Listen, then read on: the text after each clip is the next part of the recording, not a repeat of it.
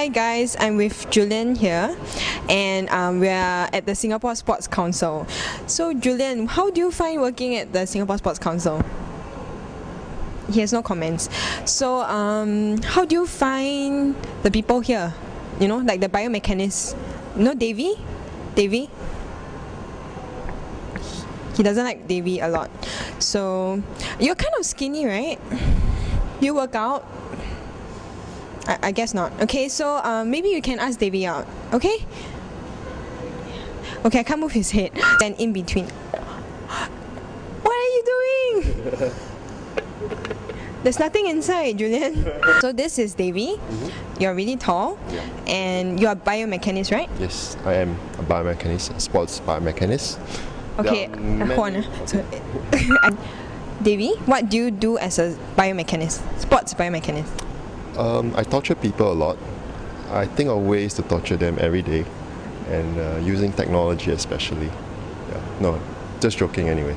My objective is actually for performance enhancement and injury prevention of athletes. Use mainly biomechanical tools like video cameras, high-speed cameras, motion capture systems, force sensors and such, to actually analyze their movements and see that they are optimizing their movements and making sure they jump higher, run faster and throw further. Can I say like a biomechanist is someone that helps to improve the movement of the athletes? Yes, with the help of science. I think coaches are very good at looking at movement.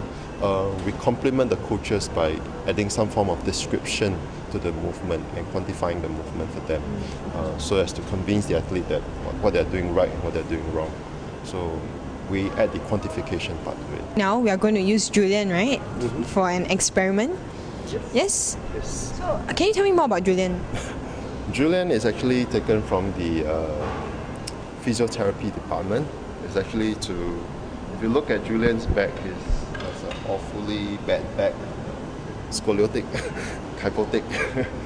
Yeah. So this is the wrong. Scoliotic. Yeah. Scoliotic. Okay. So don't adopt his posture.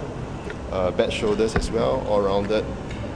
Okay. So what is Julian's purpose? Why do you use him? Well, Julian is a dummy, so like, for example, here I've put in some markers on him, reflective markers, and there are a whole series of infrared cameras around.